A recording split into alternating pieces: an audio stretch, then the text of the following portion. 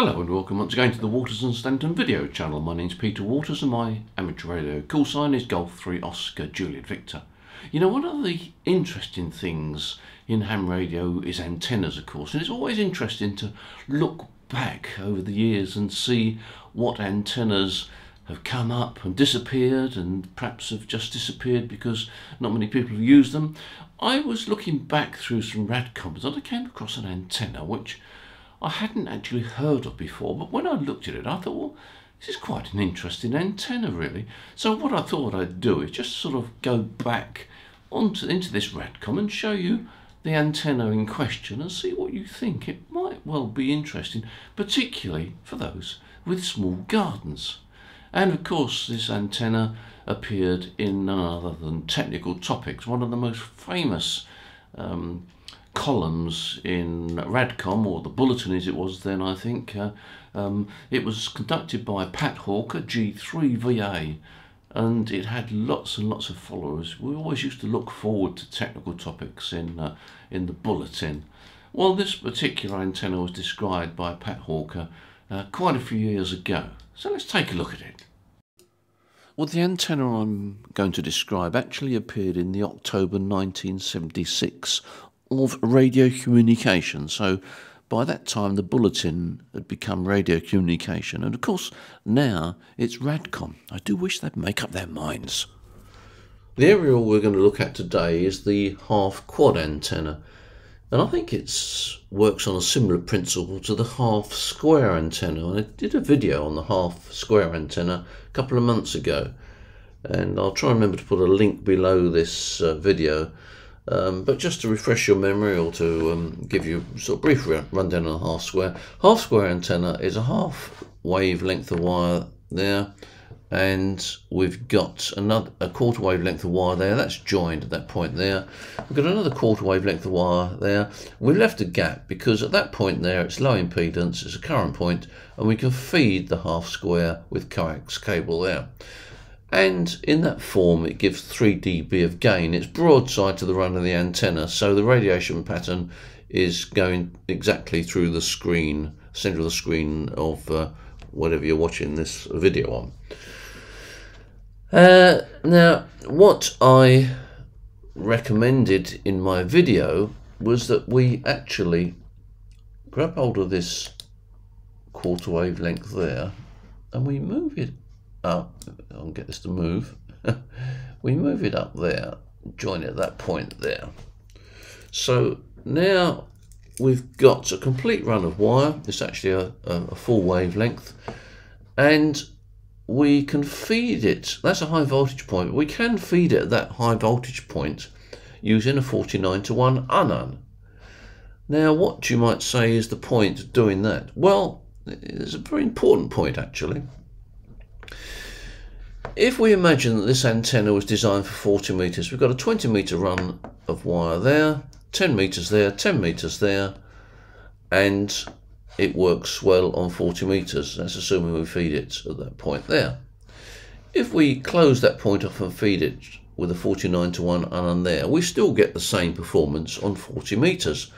But that full wavelength of wire on 40 meters becomes a half wavelength of wire on 80 meters, and we know that if we put a 49:1 unan at the end of a half wave, we can make that antenna work on harmonics. So what actually happens is, with the dimensions for 40 meters, which is 20 meters, 10 meters, 10 meters, whilst we can preserve the performance of the half square antenna and get the 3 dB gain on 40 meters, we can also operate this antenna on 80 meters. And because it's an end-fed half wave, not only will it work on 80 meters and 40 meters, it will also work on 20 meters, 15 meters and 10 meters. In other words, it's the harmonics related to the 80 meter band. And that works pretty well. I've had one in my garden actually, which is designed for 20 meters. So I've got a 10 meter run of wire there, 5 meters, 5 meters, and it works well. And of course it also works on 40 meters. Now, what happens with a half quad? Well, two things happen. First of all, we grab this wire and pull it down so that it's earthed. And I grab this wire here and I can get it to move. Get it to move so it's just above the ground there. And I bring this down like that. Now I have to change the dimension. Well, now I've changed the dimensions, you can see that we've got, instead of a half wave, we've got a quarter wave there. And instead of a quarter wave, we've got an eighth wave there. The reason being that this actually is half a quad loop. A quad loop is a quarter wave on all four sides. It's a square quarter wave on all four sides. So this is only half of a quad. The other half, you'll have to imagine, is a mirror below the earth there. The far right of the antenna is now earthed, which means we've got a current point there, and that also creates a current point on the left hand side where we can directly feed with coax cable. And here's how the half quad was presented in technical topics, and you can see the similarity in the concept between that and the half square antenna. So let's now take a look at what the possibilities are for a half quad in a small back garden. Now here's the basic half quad, and I've designed this for 20 meters, but you can scale it up or down. But for a small garden, the attraction quite clearly is the dimensions. We've got a horizontal dimension there of 5 meters, which is well within the capabilities of many small gardens. And the verticals are 2.5 meters.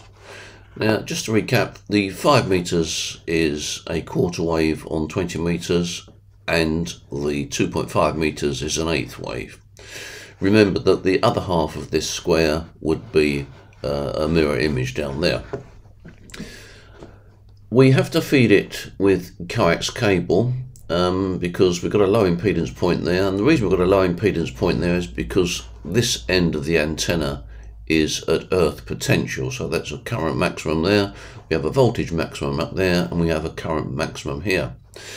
Because it's vertically, predominantly vertically polarized, because the current feed is actually in the vertical section there, we need some radials, and this was emphasized again in technical topics. You do need some radials, but we know in recent times we've found that the radials are, it's not so much the length of the radials as the number. And I would say if you can put about 6 or 8 say 2 meter long radials at either end, that will suffice and get you on the air. The big attraction of this, of course, is its size. It's very, very compact, and because it's basically a loop, the loop will also resonate on the harmonic, and the harmonic of 20 meters is 10 meters. So this antenna, compact as it is for 20 meters, will also operate on 10 meters, and of course these vertical sections will be a full quarter wave on 10 meters, so it does hold some very attractive possibilities for those with small gardens. And of course, as I said just now, you can scale this up. If you wanted to scale this up for 40 meter operation, then we'd have a 10 meter length there, and we'd have 5 meter verticals there. And again, the principle of operating on harmonics would apply. Now, it's worth following this article through, and it's actually put forward by PA0RCH, and it stems from the fact that going back to the even 1920s, it was realised that short vertical antennas were not very efficient. Now, when they say short, I think the part of the spectrum they were covering was the high end of the medium wave bands and the lower end of the short wave bands. So we're talking about probably 1.5 to 3.5 megahertz. And if you're going to put a vertical up for those frequencies, even a reasonable size vertical is still electrically very short, and it was realised that the radiation capabilities of short verticals was not particularly good.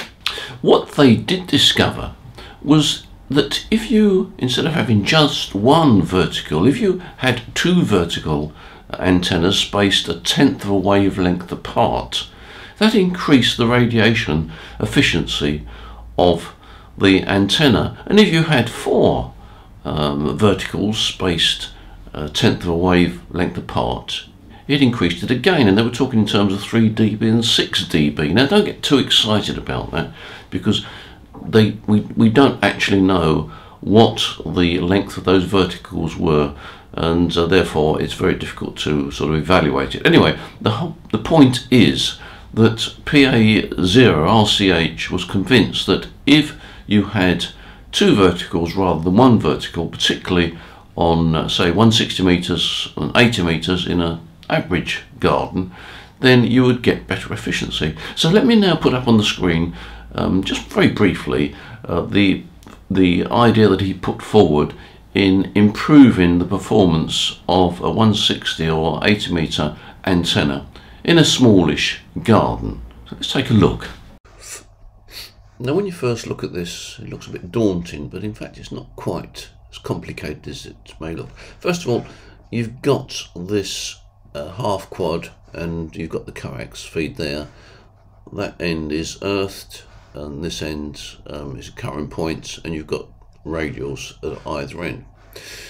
What PA0 RCH is proposing, and this is for either 80 meters or 160 meters, is he has top-loaded whips, and imagine that the end of the whip is there, and you've got a top-loaded whip, you've got a coil and a capacity hat, and you can almost imagine that whip as going straight up there rather than being bent over. The reason he's bent it over is because he's joined them together, so he's got actually two top-loaded whips joined together, and once they're joined together, basically you've got the advantage of two verticals with this supposed or claimed 3 dB gain. He doesn't actually give any details of the performance, but he's quite enthusiastic about it, and I can see the whole point of this. You've got two top-loaded whips, which are relatively quite short relative to the frequency, and join them together and feed them at one end with coax cable, and you have an improved performance. There's no dimensions shown there, and I'm assuming that roughly it's got 1/10 of a wavelength space there for 160 meters. 1/10 of a wavelength on 160 meters is what is it, 16 meters. So I've got a 16 meter space in there, and pro rata that for 80 meters. But he gives no dimensions for these coils with capacity hats, but it's an interesting idea. If you're a 160 meter or 80 meter addict, then you may want to try it.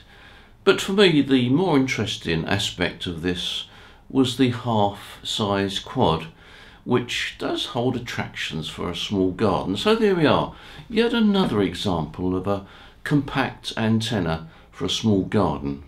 Hope it's proved of interest to you, and when it gets a bit warmer outside, maybe it's worth trying, because it doesn't cost too much at all. All you need is some wire, a bit of coax cable, and obviously you need a means of supporting it, but that shouldn't be too much of a problem. So I hope you found it interesting. Thanks for your support on this channel, much appreciated. By the way, we've got a bargain basement on our website, I notice at the moment, with all sorts of things. We've been a bit of a turnout in the warehouse. We've found all sorts of odd things. So go onto our website, have a look at the bargain basement section, and you might find something of interest there. In the meantime, enjoy your ham radio, you take care, and as usual, I'll see you in the next video. Bye for now.